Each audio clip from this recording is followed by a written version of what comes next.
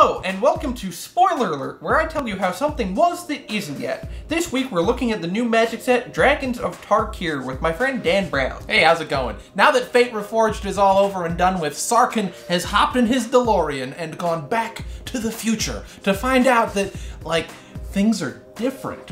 Yeah, we are finally out of the darkest timeline, and... It's like darker now. Yeah, it's like 1984 with dragons. 2 + 2 = 5. We have always been at war with the Adarka. Yeah, complete with Ojutai's thought police. Basically, all mentions of the old plans are now verboten, and instead, dragon lords rule the sky. Which objectively sucks for, like, everyone and everything small enough to fit inside of a dragon's mouth. Bite size, you might call it. You wouldn't know how bad things are, though, based off of Sarkin's experience. He seems to be taking this new timeline, like, in stride. Well, yeah, he turned his entire plane's history into a self-insert fix-it fic, so of course he likes it. Yeah, things are not going so well, however, for, like, everyone else on the plane of Tarkir on this timeline. Like, particularly the old Khans. Yeah, I mean, let's see, 2 of them are dead. There's Anafenza, who got too close to the old Abzan ways, and is now Anafenza, the friendly ghost. And Sidisi is now basically the undead version of Yzma to her dragon lord, Silumgar. I think she's just waiting for the right moment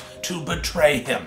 My hunch is that she's probably working on, like, some sort of potion to turn him into giant llama. And the ones who are living aren't doing that much better. Yeah, Surik is now in charge of calling hunts just to get enough food to feed his dragon lord. He's basically a glorified pizza delivery boy. And what about Zurgo? Wait, who? Oh, he doesn't ring a bell, huh? You know who things did turn out well for, though? Narset. Yeah, her Planeswalker spark got ignited after she ignored all of Ojutai's commands and read every book she could get her hands on, even the illegal ones. Yeah, she's basically the Twilight Sparkle of the multiverse. This is my book, and I'm gonna read it! Of course, she's not the only one who's doing better on this timeline. I mean, the dragons situation is much improved. Well, to be fair, it's sort of hard to go down from being extinct. Yeah, but more than surviving, David, the dragons are thriving. They are in charge of the 5 clans, which are named for their respective dragon lords. I'm sure that never gets confusing. We shall conquer the Dromoka. Are we talking about the dragon, or the territory, or the clan? Precisely. Anyway, Dragon Lord Dromoka, Lord of the Underbite, is probably the best dragon to live under if you're a human in this world. Which isn't saying a whole lot considering that she had Anafenza executed for doing things, quote, the old way. I think it's more of a testament to just how evil the other dragons are, not how noble she is.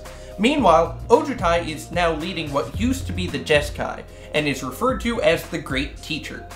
Funny, that's not the first person I've heard called that.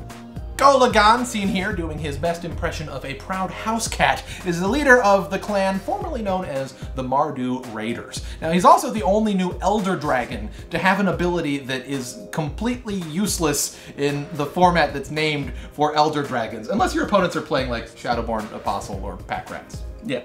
Atarka, on the other hand, doesn't so much lead her clan as give them orders, and really it's just one order in particular. And finally, we have Silumgar, seen here, straight pimpin'. He needs to update his style, though. Yeah, you think? I mean, that necklace of his is like 1,000 years old. Yeah, get with the times, dude. Wearing people around your neck is so last millennium. Pick up a copy of Vogue or something, Silumgar, all right? So that's it for the plot. You want to talk about the actual cards some, maybe? Yeah, we're gonna give some, like, insightful analysis here as to which of these cards are gonna be shaking up the standard, modern, legacy, vintage, EDH metagames.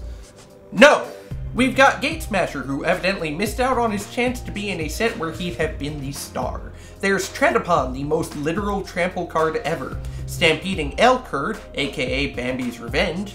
Epic Confrontation is an accurate representation of an argument over the color of a dress. Dragonsguard Bear is proof that Colbert was right. These things can't be stopped. Conifer Strider is seen here off to storm Isengard, and Circle of Elders are all gathered around here discussing the greater good. The greater good. Shut it! We've got Tail Slash. Wait, is that Charizard? And Summit Prowler is exactly the same, except for the dragon photobombing in the back there. Yeti don't care. Sprinting Warbrute is probably Usain Bolt's favorite card. Wandering Tombshell must be Zombie Kid's favorite thing ever. I like turtles. Virulent plague shows that clearly Tarkir was unable to stop Ebola from penetrating their borders. Thanks, Obama. And Ire Shaman is the prettiest orc around, judging from that heart around her. The tube top doesn't hurt either. Twin Bolt is clearly Azula's favorite card ever. Roxasa Gravecaller is indicating that the fish he caught was this big. Gladden is evidently the result of the card Tread Upon. Bloodchin Rager is seen here before getting both AIDS and tetanus.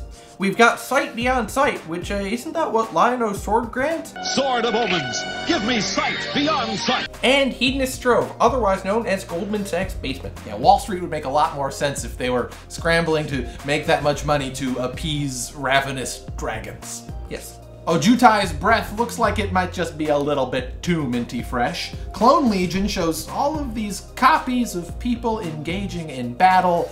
That sounds a lot like another franchise to me.